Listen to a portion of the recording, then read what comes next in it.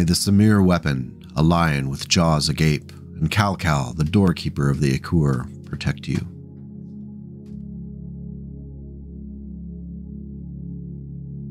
The Star Commander aimed another laser strike at the Schrek as the Pegasus accelerated and made a break for the open hills to the south. The Schrek turned and fired its PPCs at the far end of his point. As an anti-mech weapon, a PPC was devastating. Against highly mobile, armored elementals, the blasts were ineffective. The brilliant bursts of white-tinged blue beams missed their marks, burning the grass around his warriors. The static discharging arcs from the burst danced off the elemental's armor, leaving little black furrows on their already charred paint. Battle scars. There are precious few tracked vehicles in the inner sphere that cause as much hesitation and trepidation in mech warriors as the Schrek PPC carrier. While the Demolisher's large autocannon can be tremendously damaging up close, and the Behemoth's sustained fire can burn down a target relentlessly, a Schrek PPC carrier holds a unique position as the go-to tank for cutting down even the largest of battle mechs should they stride into range. While normally tank designers avoided laser weaponry due to the energy required to power them, as well as the waste heat they generated, Aldous Industries engineers leaned into it with the Schrek. Already a producer of combat vehicles, the 80-ton Schrek rolled off the assembly lines in 2913, 10 years after the Aldous Demolisher Mark I, and by all accounts it continued to build the company's reputation for powerful, high-quality vehicles. With all the issues that the Demolisher Mark I had with excess heat generation, engineers sought to settle the issue by installing a 240 fusion engine along with 20 additional heat sinks in this design. This allowed the Schrek to fire all of its energy weapons each turn without any heat buildup. Of course, it would be impossible to go very long without discussing those weapons. 3 Hellstar particle projection cannons were the pinnacle of energy weapon technology at the time, and the concentrated damage was more than enough to humble heavy and assault battle mechs. The design of the vehicle was optimized to limit exposure to return fire and to allow for effective hull-down firing from defensive positions. One of the major complaints about vehicles with fusion engines at the time, continuing well into later periods, was their cost. Aldous had this in mind as they sought to make the mech as survivable as possible while still making it an offensive powerhouse. With a flank speed of 54 km per hour, the Schrek cannot be confused with a speedy hovercraft, but it is enough to at least escape the heaviest of opponents. Without any secondary weaponry, the crew of the Schrek had to be wary of being overrun by opposing forces seeking to close within the minimum range of the 3 PPCs. Battlefield commanders were well advised to pair the Schrek with other vehicles or infantry to prevent the expensive tank from being handily defeated by a light mech or hovercraft seeking a quick victory. As a fire support vehicle, the Schrek outperforms in several key ways. The first is the independence from the ammunition supply chains. As glorious as it is to hit mechs with large autocannon rounds or dozens of missiles, the ammunition for those weapons isn't always readily available, especially during a siege situation. So long as the crew inside can function, the Schrek could continue to fire. The second major advantage was the efficient design of the Arc Shield 7 Mark V standard armor plating, which maximized the effectiveness of all 7 tons of the mass. Incoming fire at the front of the vehicle that did manage to hit the low-profile Schrek would often be impacting at a very steep angle, which increased the number of glancing shots and increased the amount of armor any penetrating rounds would need to pass through in order to reach the soft internal bits of the vehicle. Initial sales of the Schrek were lackluster due to its cost and still relatively novel fusion engine. Most vehicle mechanics at the time were much better versed in the maintenance of internal combustion engines, and the comparatively more complex fusion engine led to some reports of Schreks breaking down in the field due to shoddy or inexperienced repairs. It wasn't until the early 31st century that the sales of the Schrek moved beyond well-funded military organizations. However, where the Schrek was found in those militaries of the Succession Wars, it was a cherished asset and a vehicle to fear. Closer to home, the Schrek is still a favorite. Compared to the AWS 8Q Awesome, the Schrek has a 34% wider field of fire and equivalent speed. Though the Schrek mounts only 7.5 tons of armor, its smaller size gives it more kilograms of armor per square meter than the Awesome, all for less than 60% of the Awesome's price tag, making it quite attractive to cost-conscious commands.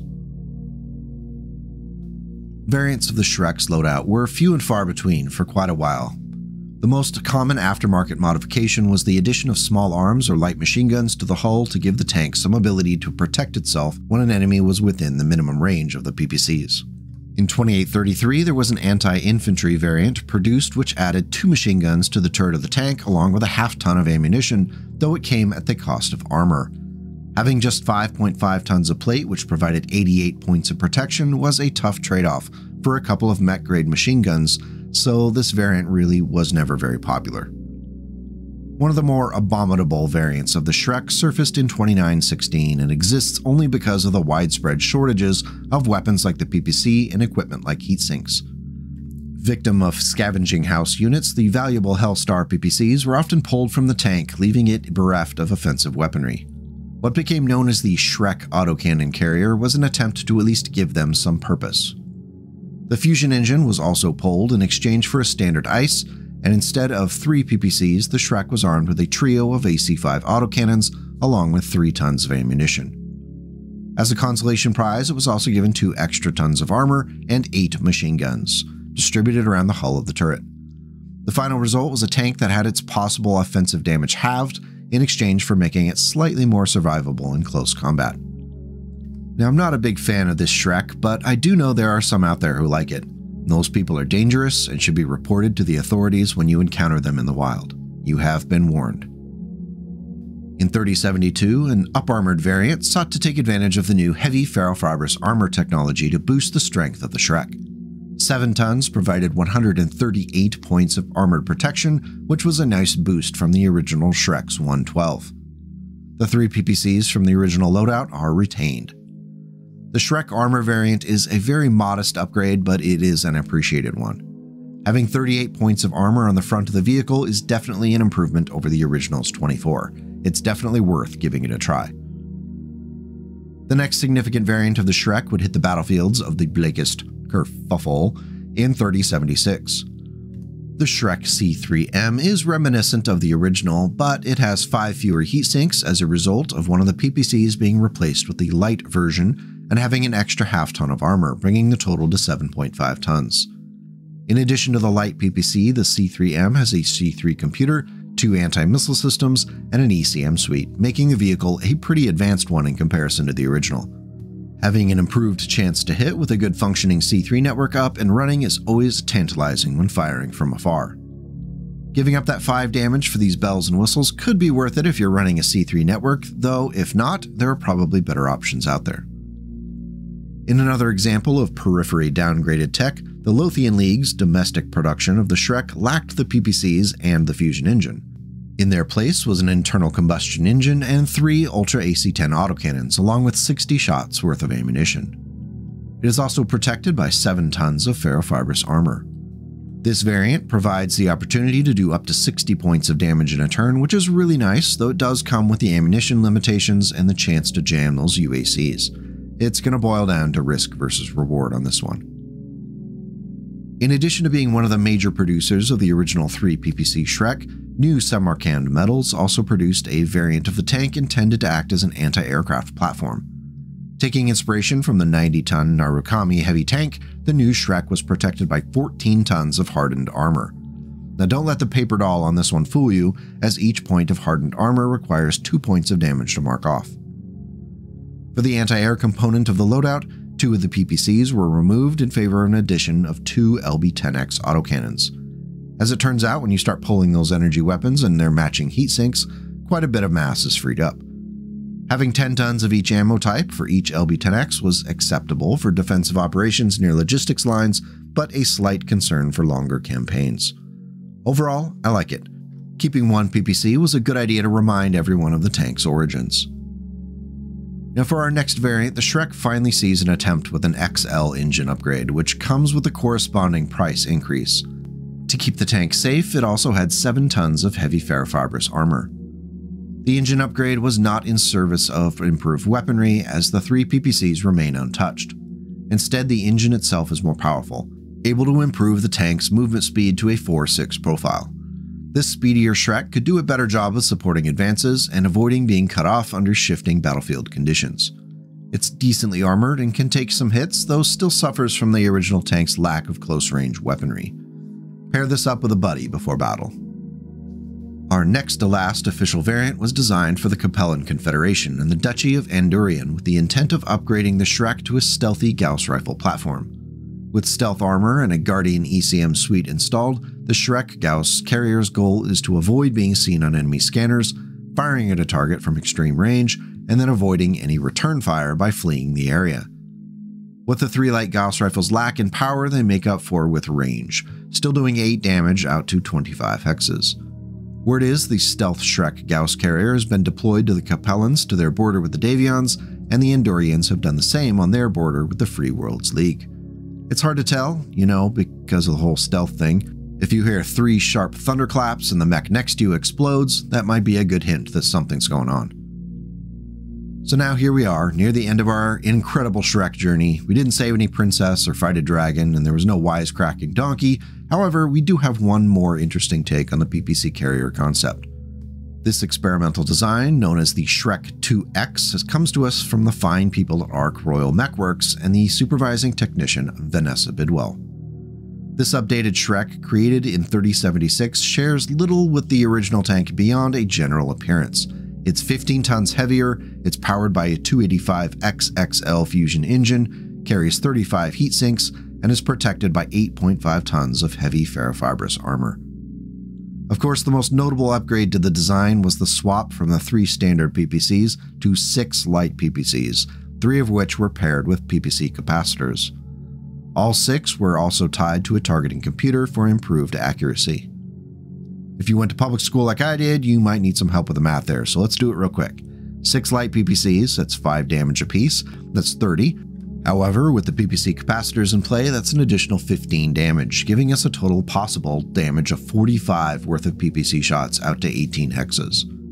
That is a considerable amount of fire each turn without any ammunition or heat concerns. The downside for the Schrek 2X is that it's incredibly expensive. Between the XXL fusion engine, the PPC capacitors, and the heavy ferrofibrous armor, you could buy a ClanTech battle mech with the equivalent or better performance. It's the reason why it's unlikely the Schrek 2X ever made it past the testing phase. Now, I think we definitely need a totally unofficial Mechfrog variant just for fun. I think you're going to be shocked by the direction I took in upgrading our friend the Schrek for the IlClan audiences. To buy mass for our master plan, I had to upgrade to an XL engine and swap the standard armor for 9 tons of light ferrofibrous. The movement profile for the tank hasn't changed. In the turret, I've added 3 plasma rifles along with 6 tons of ammunition in the body of the vehicle. Their ability to do 10 damage per shot matches the original PPCs, but with the plasma technology, it also adds additional heat to the target. With mechs running around these days with heavy PPCs and boating ER large lasers, it's nice to throw a wrench into their works with some additional unexpected heat. For up-close conflict resolution, I've added 7 machine guns, 2 in the turret, 1 on each side, 1 facing the rear arc, and 2 in the front. That should keep the infantry from getting too close if the plasma rifles aren't enough of a deterrent. 20 shots per rifle should be enough for most battles, though ammunition is a drawback from the original loadout. Overall, I think the Schrek MF would do well as part of a lance of standard Schreks or as a standoff defensive platform. The possibility of adding up to 18 unexpected heat to a mech should give any Mechwarrior pause. So if we wrap up here, I'm pondering why the Schrek holds a special place in the hearts of BattleTech fans. I think it boils down to the simple fact that we like the idea of hitting things with bolts of lightning. The prospect of doing so 3 times every turn only compounds that enjoyment. The Schrek is a solid tank that sacrifices a bit of speed and armor in exchange for additional firepower. If you treat it right and keep it protected, it will be a quality producer. If you ignore it as a foe, you do so at your peril. That is why we love the Schrek. Thank you as always for coming out today to talk some BattleTech. If you feel the video was worthwhile, hitting that like and subscribe button makes it easy and much more likely that you'll see my nonsense in the future. It also feeds my insatiable hunger for positive affirmation. Win-win, right? Taking the extra step to become a channel member more directly helps make sure that BattleTech nonsense can keep flowing. An additional thank you for those who have already done so. Until we meet again, take care and go make the world a slightly better place today and tomorrow.